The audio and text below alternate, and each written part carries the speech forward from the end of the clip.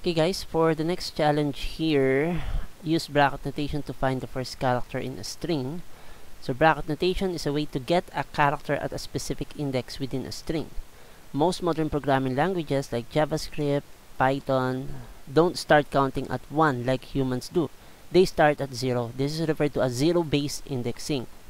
For example, the character at index 0 in the word Charles is C. So if const first name Charles, you can get the value of the first letter of the string by using first name and then the 0 number here. So here we have const first name Charles, const first letter first name 0. First letter would have a value of the string C.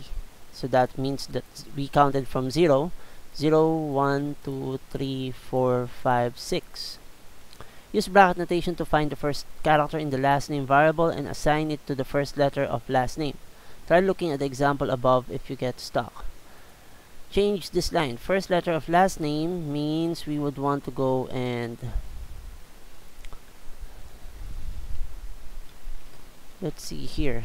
So use bracket notation to find the first character in the last name variable. So we have the last name variable and assign it to the first letter of last name. First letter of last name. So if we try to play this, that's the correct answer that we did there. So we were able to get the last name first letter, which is L, because we counted from 0, 0, 1, 2, 3, 4, 5, 6, 7. As we've specified, this is represented by the number 0. And we were able to access it using this bracket notation, and we were able to assign the first letter to this variable name, the first letter of last name variable.